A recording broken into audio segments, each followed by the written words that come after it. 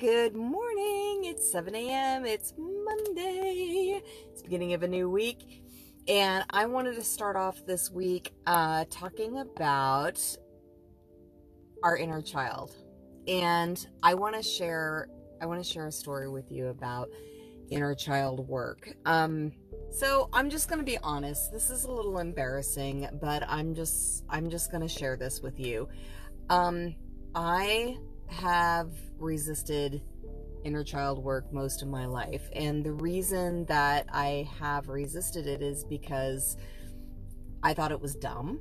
I didn't like children, and I didn't like to think of myself as a child. In fact, when people would talk to me about being a child, I would say I was never a child. I was never a child, and I don't like children, and I don't want anything to do with children. And I don't have children.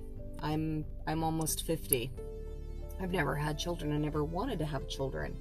And so I didn't make the connection between the inner child work and that about myself until I really started diving into this work, and I just kept hearing like this inner child work was so important, and I could not connect to my inner child. I could not. I'm like, she's not there. Like, there's nothing. Like, this is dumb and I hate it. Right. And then I'm judging myself because I can't make the connection. And so finally somebody said to me, well, Pi, if you never were a child, or you never got to be a child, then maybe that's why you're having trouble connecting to your inner child. And that was when the light went off for me in my head. I was like, oh, okay, that makes sense. And so if you're having trouble connecting with your inner child, or doing inner child work, or resistance to inner child work, this is what I wanted to talk about this morning, because I experienced the same thing. And so what I realized is that because of my narcissistic upbringing, because my parents did not like me as a child, they did not like the inconvenience, they did not like the mess, they did not like the noise, they did not like the fact that I didn't know how to do things as an adult. I couldn't be a little adult, a little slave for them, and know what to do and do it right, and do it consistently, and just all of the things. They would hide and destroy my toys because they made too much noise, or I left them laying around. It was inconvenient.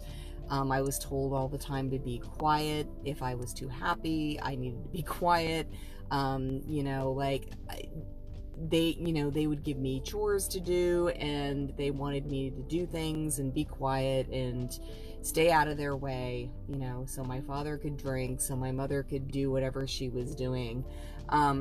And so now I realize I wasn't allowed to be a child, so I didn't know how to connect with my inner child, because I had lost that inability to play, that inability to be curious, that joy, that innocence. I lost that at a very young age. I remember hating myself at the age of 7 years old. 7. And I'm saying to myself, I hate myself, I hate myself, I hate myself. I wanted to grow up so fast because I knew they hated me being a child, because I was such a burden. So unlovable, right?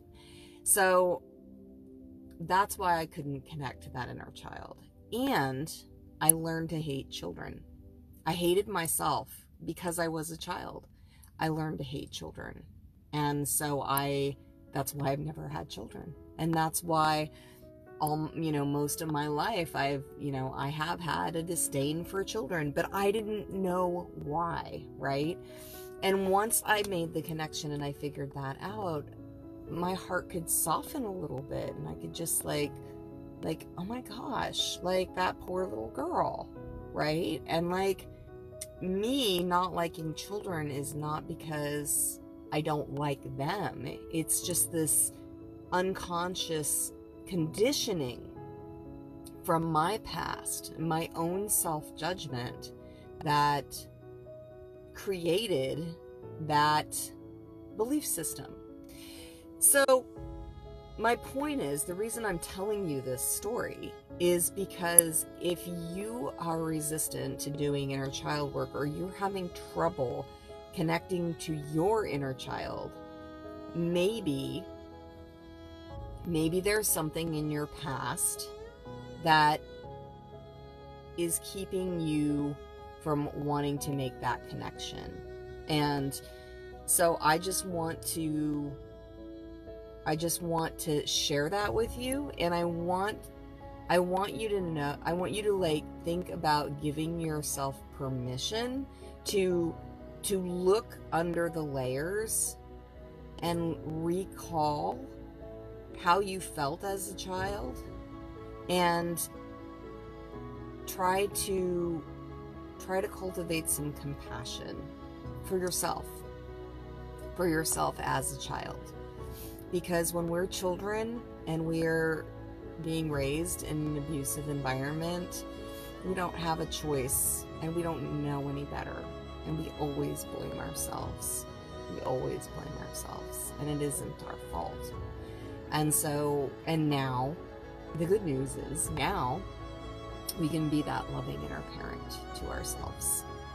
And we can give her what it is that she needs, whether it's just an opportunity to cry, or play, or be silly, or to laugh, or to scream, to be validated, to be acknowledged, to be held, to be loved. All of the things that we didn't get